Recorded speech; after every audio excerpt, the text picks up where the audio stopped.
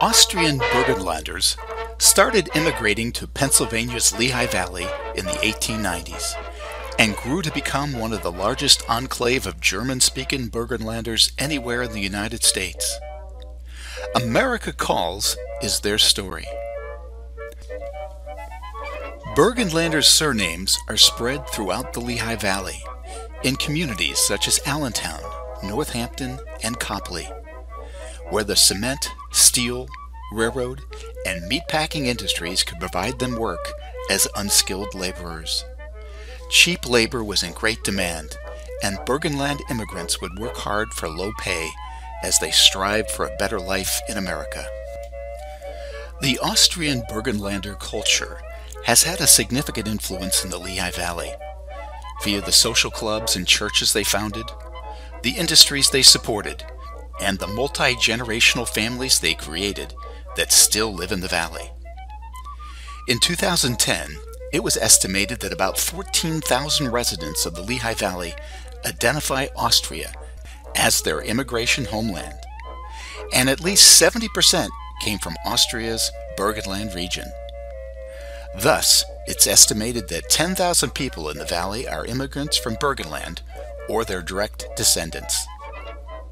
It is sad that this culture is quickly being lost to time as native-born Burgenlanders pass on and American-born generations lose connections and interest in their Austrian roots. Austria's loss has truly become America's gain. So the purpose of this video, Amerika Calls, is to tell the story of the Lehigh Valley Burgenlanders, who lived in the 1st, 6th, 9th, and 10th wards of Allentown. Our story takes place in the late 19th century to just after World War II, when Burgenland immigration to the Lehigh Valley was at its peak. Now see and hear what it was like to immigrate, live, work, and play as a first-generation Austrian immigrant through the remembrances and oral narratives of the France family and their friends.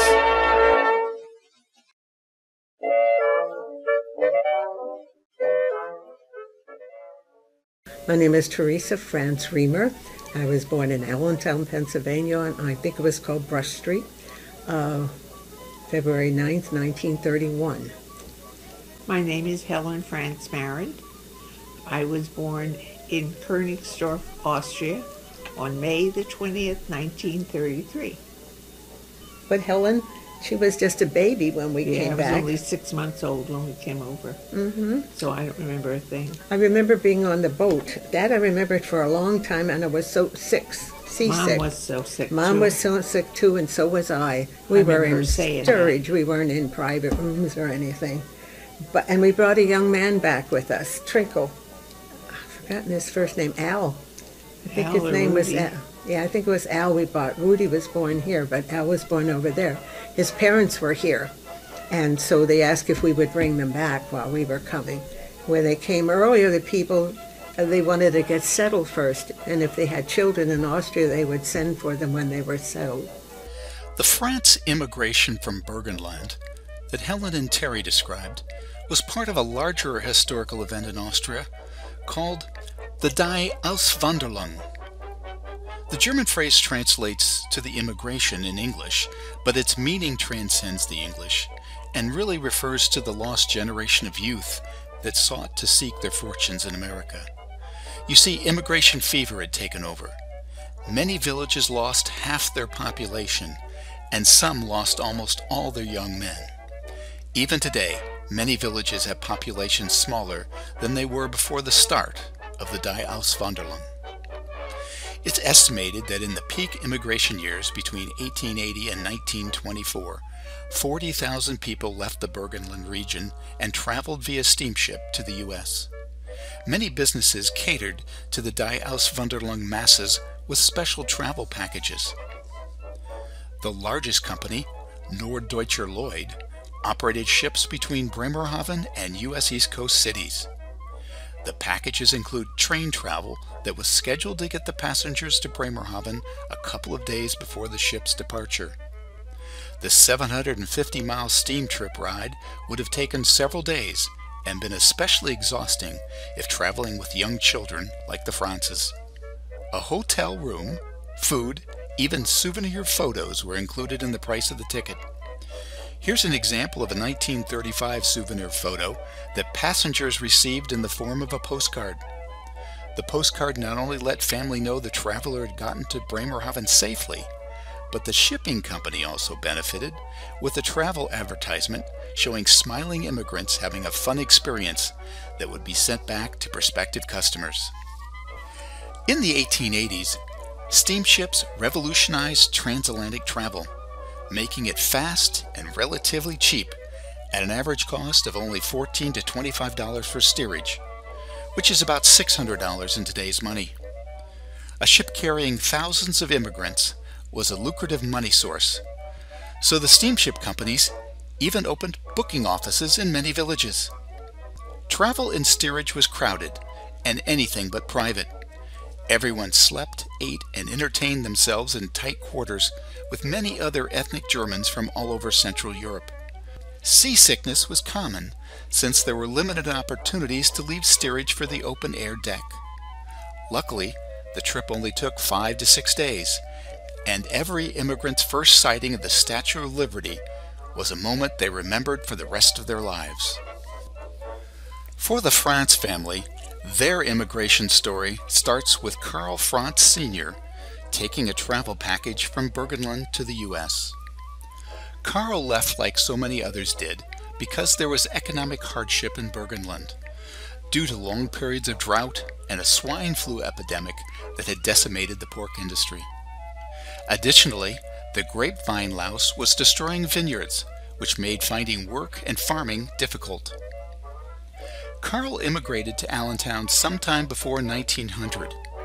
He most likely came to join others from his village of Königsdorf because of the many other Burgenlanders who were already here.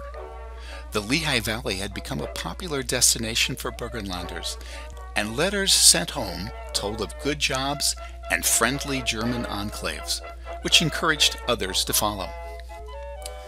Many of the men came first to do seasonal work, and then sent for their wives or fiancés if they found good jobs.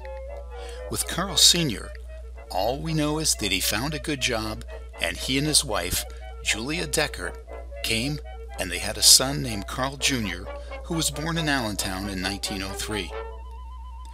The family then decided to return to Königsdorf because they were either homesick or had earned enough money to return and buy a farm, which could have been their plan all along. Many Burgenlanders initially only came to make money and always planned to return. About 25% of the Burgenlanders who came to America returned home with the money they had saved.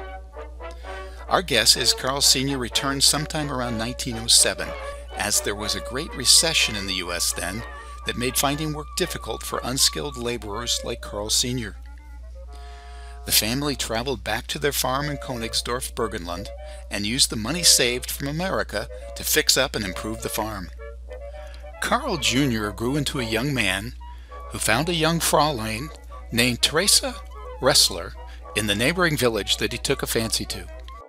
Pop lived in Königsdorf and Mom lived in Erdendorf, and then they got together at a dance, I think she said. And when they went to a dance in Eltendorf, the girls were on one side and the men on the other, and they had asked if girls couldn't go in unless one of the men asked them in. They went to school of 6th grade, the parents, our parents, and my Over Europe. Yes, and they learned German, but in the village they spoke more like a farmer German, we used to say. It's not proper high German. Hinzisch. Hinzisch, they would say. The slang. Yeah. The Franz family immigration story starts again with American-born Karl Jr. and his wife Teresa deciding in 1928 to come to Allentown, as his father had done 30 years earlier.